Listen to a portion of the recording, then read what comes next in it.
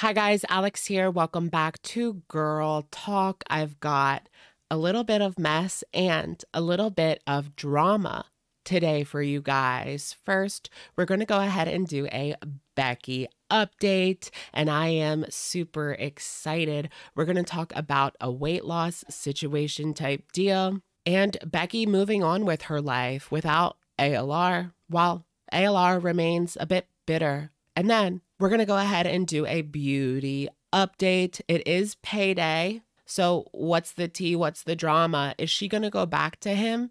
Natter was in Gatineau. That sounds fishy. We'll talk all about it. All that and more coming up on today's edition of Girl Talk. Let's just get right into it. I mean, shall we? Okay, you guys, so I thought we could go ahead and start off the video by doing a Becky update. Becky has been making videos pretty consistently now. Based on her views, it would seem that content focused on her life is what is performing the best on her channel. Although, she did put out a video doing a paranormal interview talking with her sister who has had an experience with the supernatural. Pretty cool stuff. You can tell that this is something that Becky really likes. Random question, but do you guys have any experiences like this? I've heard many stories, including ones from my own family, but I still remain skeptical. That's just me. I'm not saying anyone is lying about their experiences, as I do find listening to these recounts to be fascinating, but rather it is just my personality. I need to experience it for myself, or I will continue to remain unconvinced. So let's move on to one of Becky's more recent videos, and this one was called T-shirts, weight,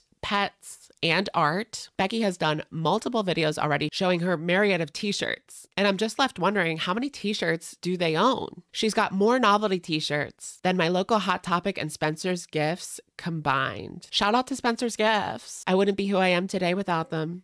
Well, out of all the girls that we cover on the channel, I feel like my interests most align with Baxter. All right, so let's get right into the weight loss. During this video, Becky clarifies that she has lost weight. This made me wonder, like, who is out here questioning it? It felt very much like a response to a negative comment. Becky says that for the longest time, she was staying at exactly 242 for months on end. She started monitoring her glucose and taking insulin once a week, and that is helping her with weight loss, although she did not expect it to. Becky is currently 228, and she says that every time she goes to a doctor, her weight is slowly but surely coming down. Becky takes us out and shows us the beautiful Kentucky countryside.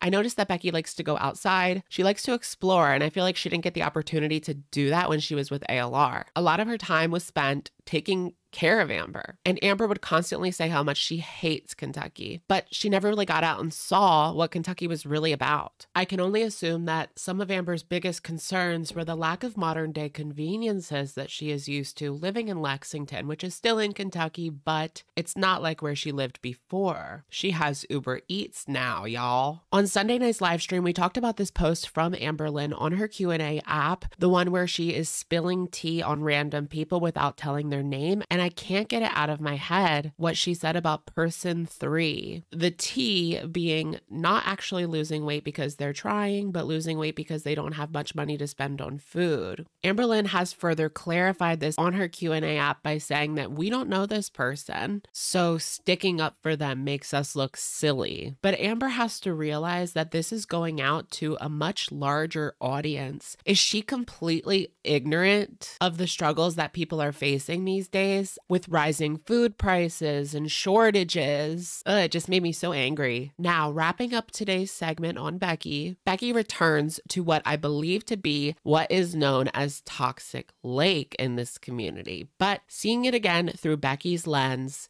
it no longer looks quite as toxic. All right, you guys, to round out the video, I thought we would go ahead and do a beauty update. Sunday Night Foodie was going on and on about how Natter is such a narcissist and she is such an empathetic person. I'm glad that this is over for now. Relating that to something from her past, a few years ago, she watched a documentary on the mistreatment of animals in the food industry. And she came on her channel to say how much it affected her and how she was going to go full vegan. Well, that all turned out to be a big farce when she herself admitted that she was eating meat off camera the whole time. Not the same situation, but she has a habit of watching movies, documentaries, and even YouTube videos and using that to concoct some sort of nonsense for her channel that goes on for a couple of days. Kind of like Trisha Paytas. She will watch a movie and that will become her content. She recently did that with Twilight, which is innocent enough. It only becomes a problem when she does it with things like religion and wearing other people's culture as a costume. So today we are going to be discussing whether or not this cycle has been broken. The payday cycle. For the past year, Chantal has been on again, off again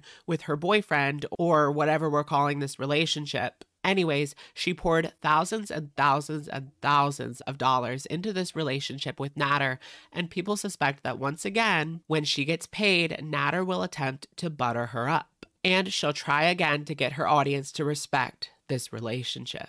You guys don't know what goes on when it's just me and him. Chantal has been adamant, though, that this time will be different. Let's take a look at this recent community tab post. Payday cycle is broken. Also, someone sent this to me. You are disgusting. All care remaining in my heart. Be jealous as you don't have one is gone for you. Where's the empathy? Thanks for treating me like crap over and over and over and over and over so that I finally get it now. Parasite, who will always need to suck the life out of women to survive and then hit them when you don't get your way and have them kiss your feet. Wasn't too sick paying for all those hotels for you just a few weeks ago, right? I have so much evidence to bury you, but I will keep it for when I need it in my back pocket. Knowing my whole truth makes you sweat every day.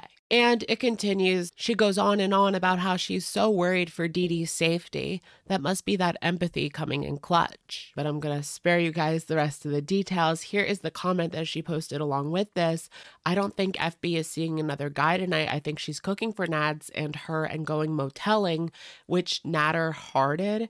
And then someone replies, until a few minutes ago, she was lying on her bed wasted, to which Natter replied, are you sick? Now this morning when she came on for her coffee bees, she clarifies this situation by saying that she cried herself to sleep thinking about him last night. And after seeing this comment, it snapped her back into reality. Chantal also spoke today about her finances, saying that her check is between $7,000 and $20,000, somewhere in between that, but it is not all hers to keep. She needs to pay some back to the government, so it seems like she is taking care of her taxes, or at least paying some of that, right? Let's talk about what she had to say last night in regards to Motorcycle Guy, who she has been toying with. She says that MG called off of work in order to hang out with her, but she ditched him. I almost feel bad for Motorcycle Guy, but I don't. Do your research, Moto Man. She doesn't really feel the connection with him that she probably felt with Natter. She melts cheese in the microwave and just eats it like that. After discussing wanting to eat healthier. Is this rock bottom? Well,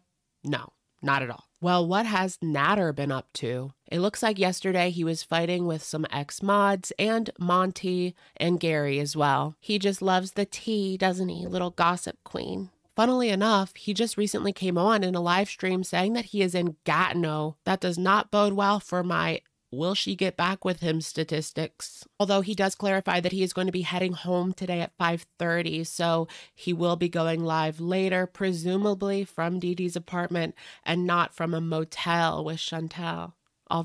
So my question is, did she meet up with Natter already? Or is she planning on meeting up with him now that she has money? She hasn't been live in 3 hours. So I guess we'll have to see where this goes. Will the payday cycle rear its head? Or is this thing finally done? She does say she's looking for more men on Tinder, so we'll see. All right, you guys, it's our favorite time of the day, and that is, of course, comment of the day. Today's comment comes in from Megan Raquel, and this is from Girl Talk from a couple of days ago. This comment says the following. I was watching last night's shit show between Chantal, Natter, and Dee Dee. Chantal needs to move on. She keeps saying the same things about them over and over and over again. She needs therapy, seriously. When it comes to this situation, her fighting with Natter and Dee Dee, it is the same things over and over again. I found it interesting, her newfound empathy for Dee Dee, although every now and again she does say that she wants Dee Dee to get out of this situation and not go through what she went through. Sometimes she says that she is happy that Dee Dee is getting her karma, whatever that means. It just depends on the day of the week. But it just makes me wonder what is next for Chantal. I mean, we've we've been saying that for months now because she's been leading us on that she is done with Natter and that she's going to be starting a new arc. We got a little tease with the motorcycle guy and her Christianity arc. Right now, she's on a live stream saying that she's going to have a quiet evening. So, quiet evening arc. I was expecting things to really heat up because they always do around payday. But if she is going to get back with Natter, we're going to have a couple of days of just straight up lying